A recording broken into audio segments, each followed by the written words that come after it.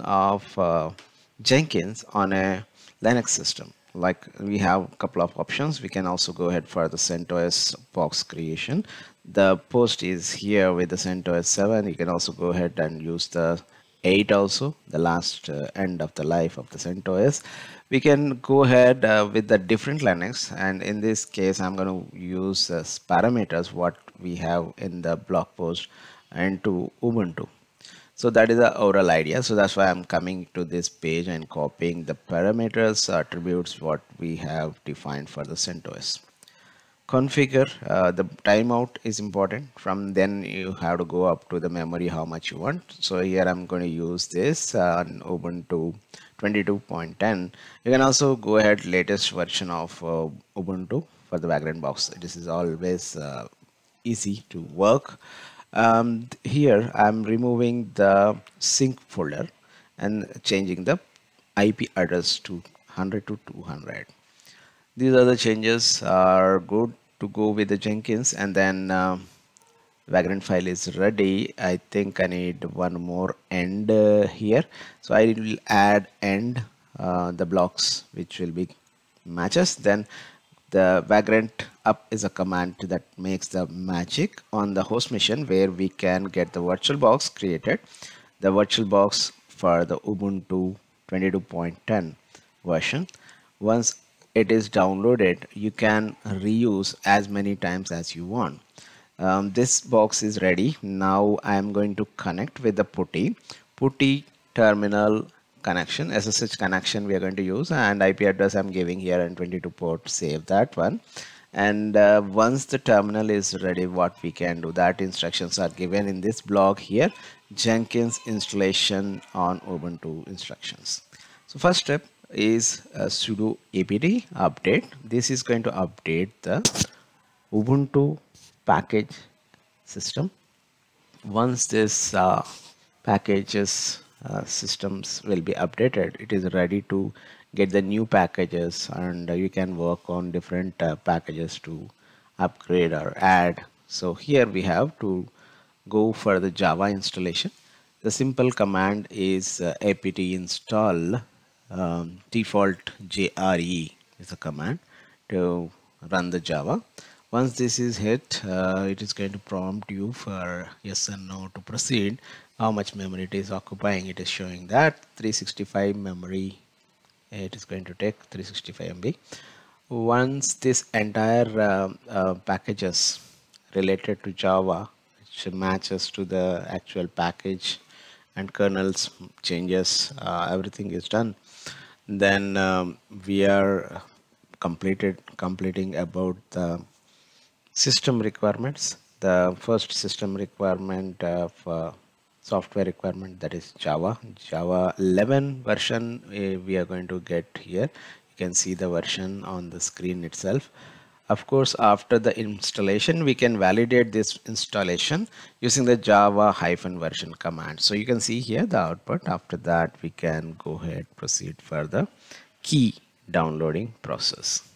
Jenkins installation requires a key, and this is a command which is given in the blog, and I'm just moving the command over here. The curl command is succeeded, and we'll go for the next command, that is the keyring. So key is used for keyring for encrypting, so decrypting. So decrypting is enabled for the Ubuntu related software updates. So Jenkins list also it is going to update, and I got an error here when I run this.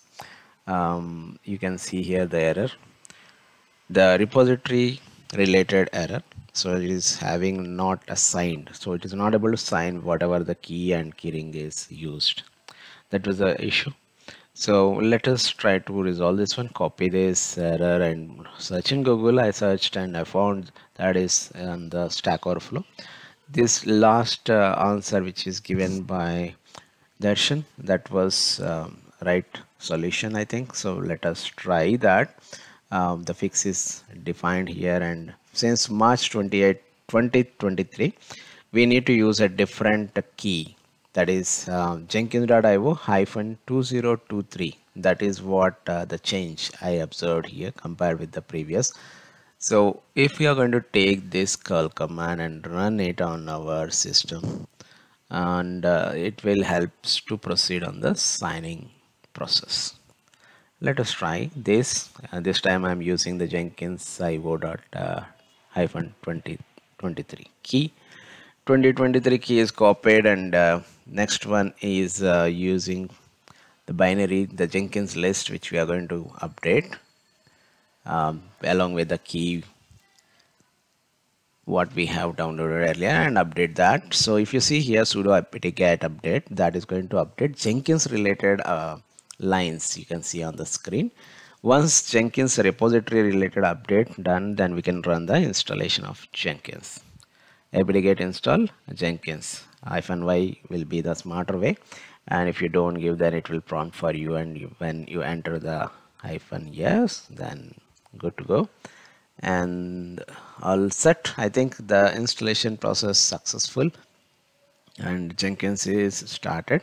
So what we can do, we can check the status, systemctl status Jenkins, that will gives you Jenkins status. It is automatically active and enabled, two commands automatically done. So the status itself shows what is happened to the service, Jenkins service. So this is clear, and let us go and access that service, Jenkins service, using the IP address and port number 8080 and hit enter. Once you enter, you are going to get the getting started page. Here you can see the initial admin password file content. So where is that file is residing in your Ubuntu machine. Just copy this and try to go to your terminal and cat that file. You can use any editor or any method, but the file content is here. I'm just checking with the cat command. This is the password which is automatically generated. I just need to copy this line and try to paste into the browser. Then I can work with the getting started page. So that is what the idea. So let me copy this password. What I'm seeing here, the same thing is available on the status output also. Let's go to the browser, unlock Jenkins administrator password. So this is encoded text. We are proceeding, and don't save, never, click on the never. Install suggested plugin, click that one. So you can, if you know something which need to be installed, then go for the selected, but first time you are learning, then better to go with the existing option. The automatically selected default option is a better to install the plugins. So it is going to install folders, timestamper, pipeline, git, a lot of other plugins it is going to install. Jenkins is a Java based server, and it works with the plugin based architecture. All set. Then we can create an administrator. Let's enter the username and password here, and confirm password is also we need to provide. Ensure that the rules we have to follow, at least 8 characters, and it should have one capital letter, and some symbol should be added in that. That is the most important thing. You can give, you prepare your own choice of passwords. After entering the password, definitely Google Chrome, it is going to store, and you also remember that password so that you can work further, and whenever you want to step into the creation of the new Jenkins jobs, that will be helpful. And it also asks this optional name, full name. It is not really required, but anyway we can enter here the name of the user and enter the mail ID, and then we can go ahead for the instance configuration. Getting started, start works, and then save and finish. This is actually ready. Jenkins is ready. You can just click on the start. Then you can see there are 3 different options. It is welcoming with the 3 options. The first one is create job. That is what the project or item you can go ahead and do there. And next two things are setting up of agent and creating the link to your cloud, configuring the cloud. These are the two features which we can get it from the distributed build section.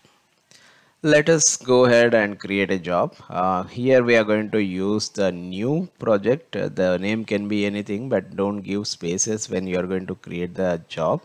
Here I'm going to use the first underscore job. That is what I think that is suitable, because first time we are creating a Jenkins job, and there are a lot of other choices here.